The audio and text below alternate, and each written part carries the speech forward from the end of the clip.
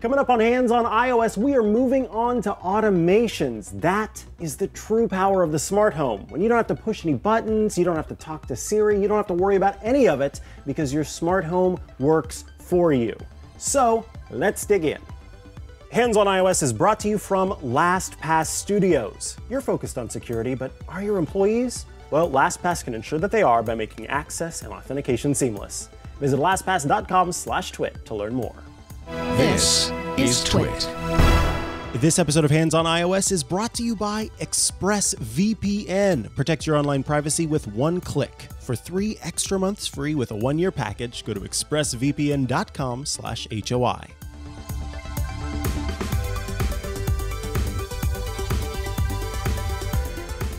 So you learned how to use the Home app for iOS. You've learned about how to set up scenes. You've learned about adding accessories. Now it's time for automations. Let's pop right into this. We will tap on the Automations tab, and let's talk about what these do. Well, as you can see at the top, iOS gives you a little bit of a hint. You can have your accessories react to changes at home.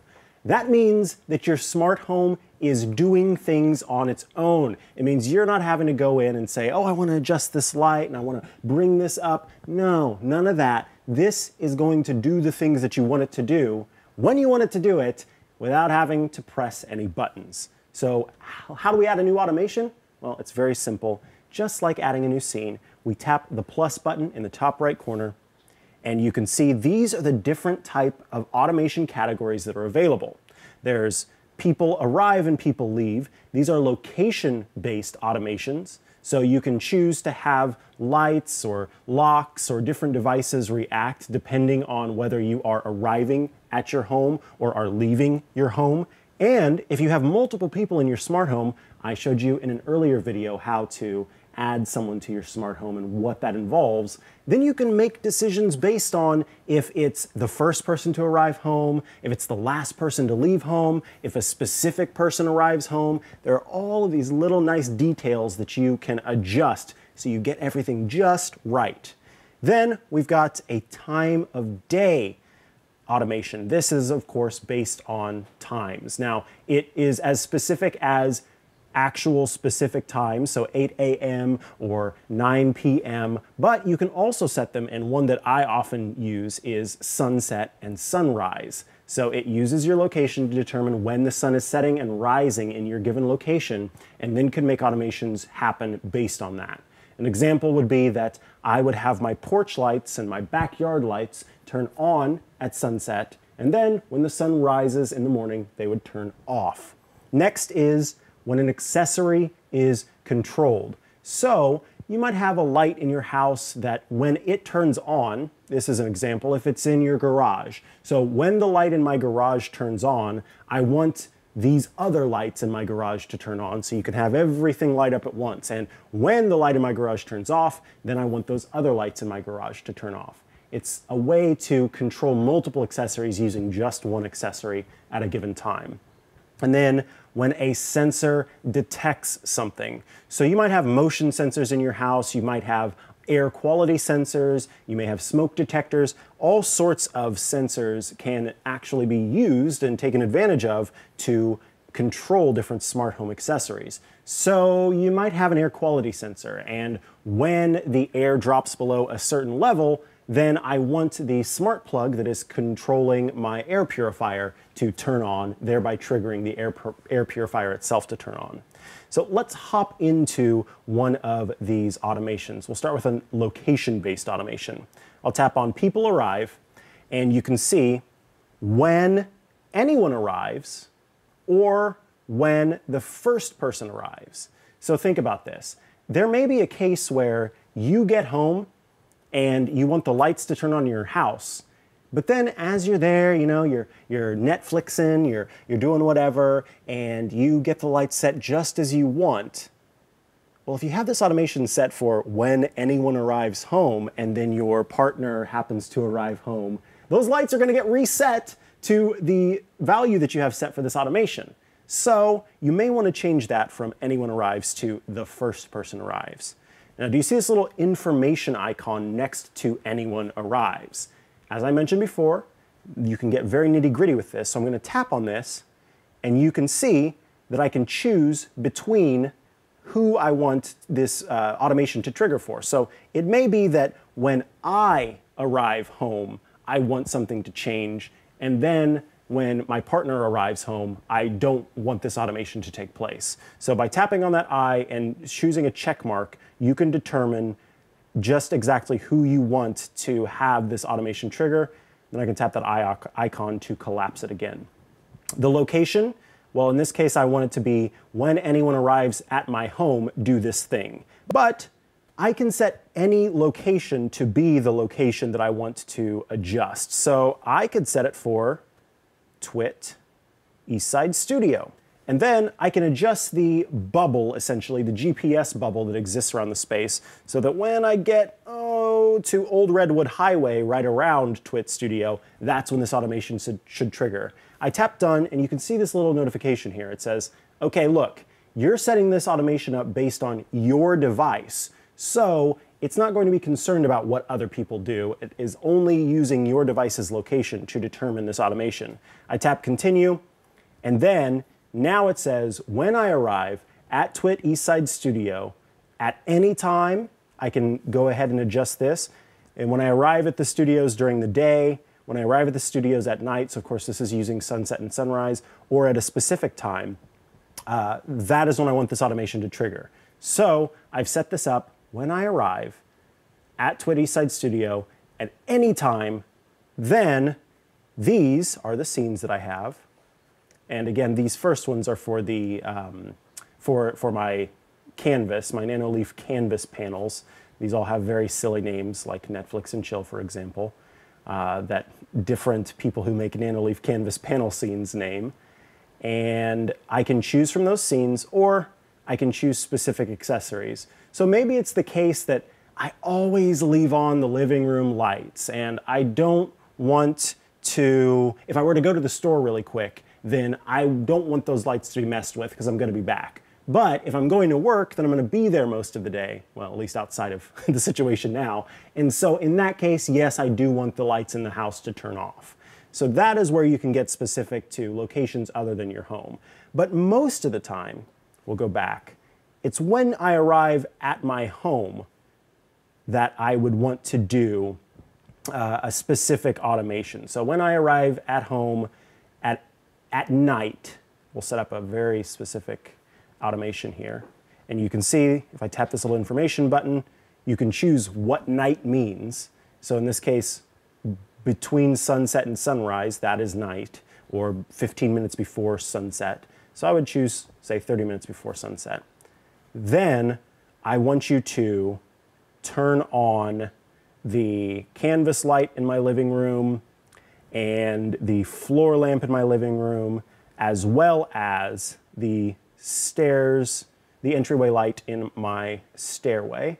Then I tap next, and then I will set these to full brightness. I'll give it a nice bright color.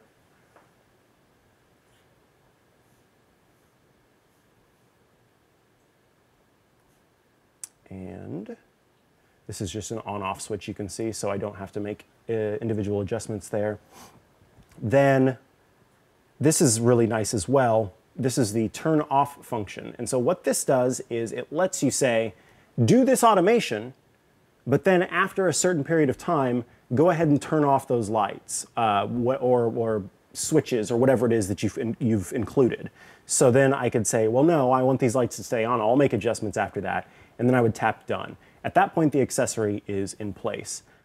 This episode of Hands on iOS is brought to you by ExpressVPN. VPNs protect your privacy and security online and can take your TV watching to the next level by unlocking movies and shows only available in other countries. With so many of us stuck at home, it's only a matter of time until you run out of stuff to watch. You can use ExpressVPN to binge watch Star Trek on the UK Netflix, change your location, and refresh. Protect yourself with a VPN I use and trust. Visit expressvpn.com/HOI and get an extra 3 months free on a 1-year package. That's expressvpn.com/HOI. expressvpn.com/HOI. So that's an example of one automation you can set up, but let me show you a real-world example, one that I actually have set up for my home. So you can see here in my automation tab, it shows when the first person arrives home, do something with stairs. Let's tap into that so you can see exactly the details. Now, this automation is enabled, so you can, say you set up a really complex automation and you maybe don't want to use it for a period of time, but you do want to keep it, well, you can easily enable or disable the automation without actually having to delete it.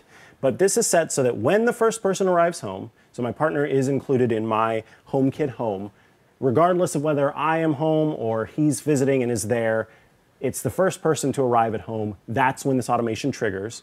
I want you to turn on the lights in the entryway. So my house is 3 floors, and the bottom floor is the garage and the entryway, and you walk up the stairs to the main living space. So there's a stairwell that has lights along the stairs, and I have that set up so that it's connected to a smart switch on my wall. Well, when I come in from the garage, I want to be able to see as I'm going up the stairs. So this automation goes ahead and turns on that light in the hallway, and then lets me walk up the stairs. And as I mentioned, this is one of those times where the turn off automation is great. I don't need those stairway lights on all the time. So I can just say, after 3 minutes of me arriving home and you turning on the light, go ahead and turn those lights off.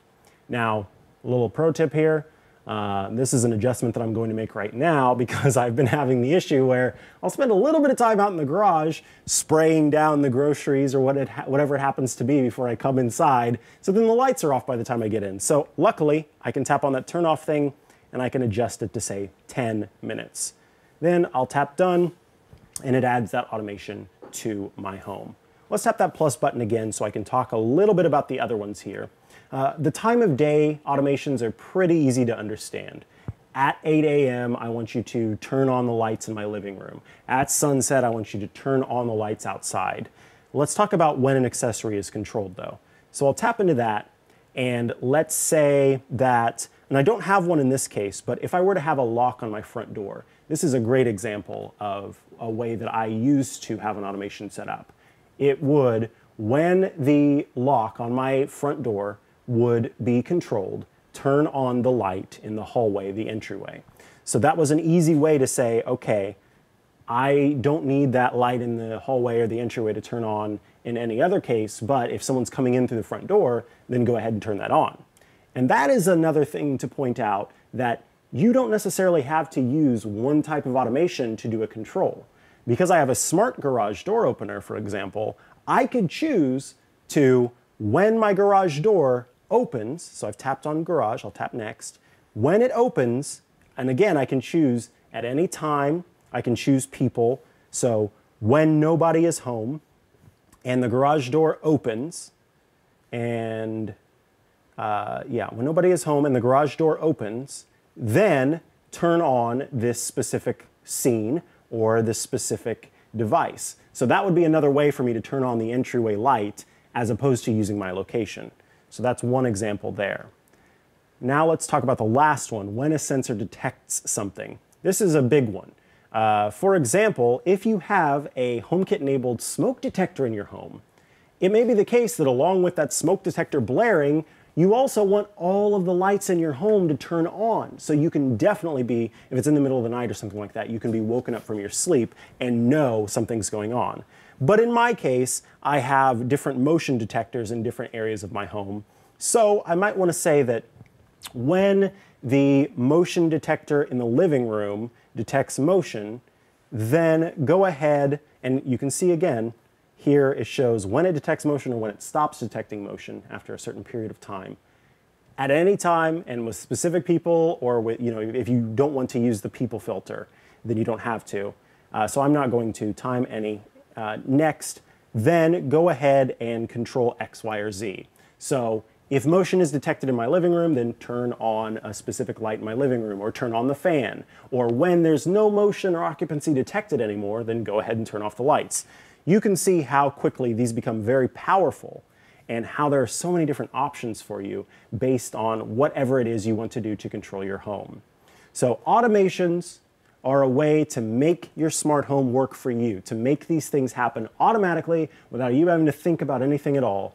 And as you can see, There are so many ways to delve into the very nitty-gritty details of specific times, or when I'm home, when somebody else is home, when everyone's out of the house, and everything in between to really get those automations that you want. So I recommend going in, kind of playing around with those a little bit and seeing which automations work the best for you.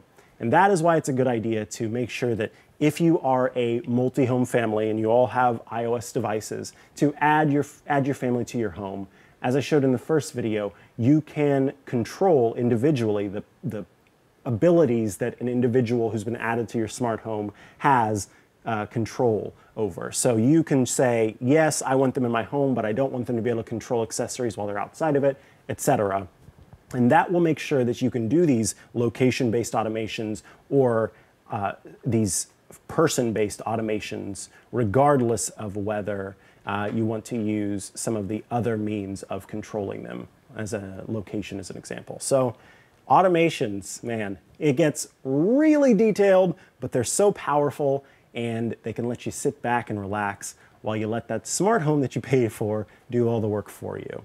Thank you so much for tuning in for another look at the Home app, and in this case, specifically automations. I do appreciate you taking the time. Of course, if you haven't yet, head to twit.tv/HOI. That is where you can subscribe to the show in its many different formats. It's very important that you subscribe and get the show delivered right to you when it's available. And if you're into YouTube, youtube.com/handsoniOS will give you a way to subscribe and, like and comment and all that stuff in between.